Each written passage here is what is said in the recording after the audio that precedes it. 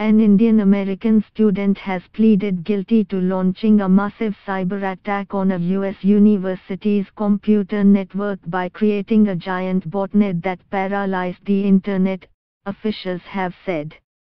Paras Jha, 21, of New Jersey along with two others, Josiah White, 20, from Pennsylvania, and Dalton Norman, 21, from Louisiana, also pleaded guilty to creating and operating two botnets last year, which targeted Internet of Things (IoT) devices, the Department of Justice announced Tuesday.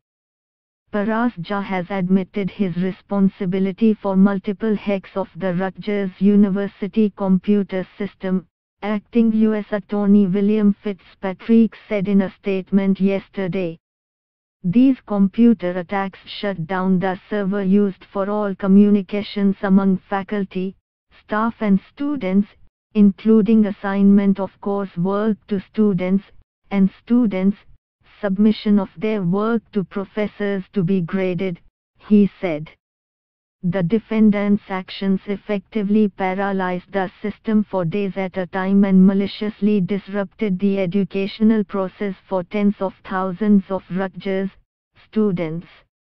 Yesterday, the defendant has admitted his role in this criminal offense and will face the legal consequences for it, Fitzpatrick said. In a guilty plea before U.S. District Judge Michael Shipp in Trenton Federal Court in New Jersey, Paras accepted of violating the Computer Fraud and Abuse Act. According to court documents, between November 2014 and September 2016, Paras executed a series of attacks on the networks of Rutgers University. His attacks effectively shut down Rutgers University's central authentication server, which maintained, among other things, the gateway portal through which staff, faculty, and students delivered assignments and assessments. At times, he succeeded in taking the portal offline for multiple consecutive periods, causing damage to the university, its faculty, and its students. The count to which Jha pleaded guilty is punishable by a maximum of 10 years in prison and a fine of USD 250,000, or twice the gross amount of any pecuniary gain or loss derived from the offense, whichever is greater. Sentencing is scheduled for March the 13th.